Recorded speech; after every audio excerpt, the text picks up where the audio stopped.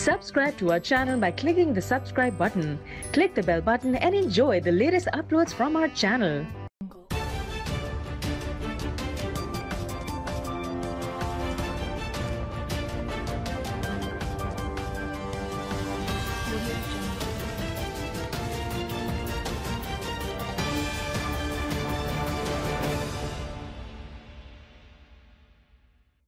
Welcome to World News Channel.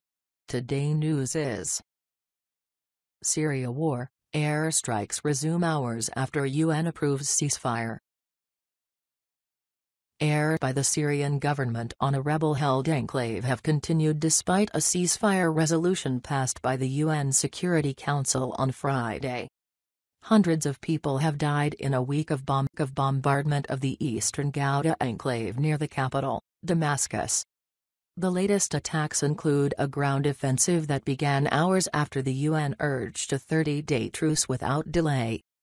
On Sunday, France and Germany called on Russia to put pressure on the Syrian government to honor the ceasefire. Speaking to Russian President Vladimir Putin in a joint telephone conversation, German Chancellor Angela Merkel and French President Emmanuel Macron asked for help with implementing the UN resolution. What happened on Sunday? Activist groups in Syria say government airstrikes took place in the rebel enclave soon after the resolution was agreed in New York.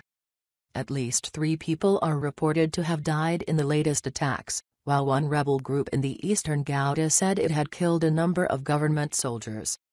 The strikes targeted the outskirts of Douma, the main town in the Eastern Ghouta, the UK-based Syrian Observatory for Human Rights, SIR, said. The SIR also reported several casualties on both sides after Syrian government forces clashed with rebels in southern areas of the enclave. Syrian forces on the ground are pushing to enter the Eastern Ghouta, both opposition and pro-government sources said on Sunday. The government has been trying to advance into the rebel-held area on several fronts, but its forces have so far been repelled, rebel groups say.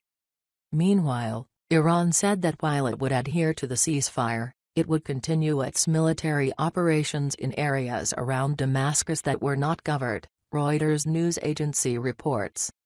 As the text says, parts of the suburbs of Damascus, which are specifically controlled by the terrorists of the Nusra Front and other terrorist groups, are not subject to ceasefire, Iran's military chief of staff, Major General Mohammad Bagheri, is quoted as saying.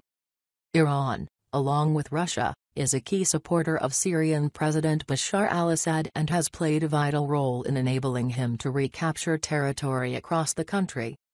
Who are the rebels not included in truce? Rebels operating in the Eastern Ghouta include a variety of factions, and infighting between them has led to past losses of ground to the Syrian government. The draft resolution had said that the ceasefire would not apply to operations against the Islamic State, IS, group, al-Qaeda and the Nusra Front. The Syrian government says its attempts to recapture the Eastern Ghouta are directly due to the HTS presence there. How bad is the situation in the Eastern Ghouta? UN Secretary-General Antonio Guterres has said the situation in the Eastern Ghouta is like hell on earth. On Sunday, Pope Francis said the violence was inhuman and called for an immediate halt to the deadly bombardment to allow access for humanitarian aid. Barrel bombs and shells have been dropped on the area, where some 393,000 people remain trapped.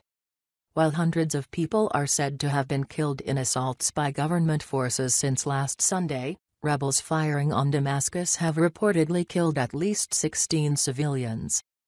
Aid groups also report several hospitals being put out of action.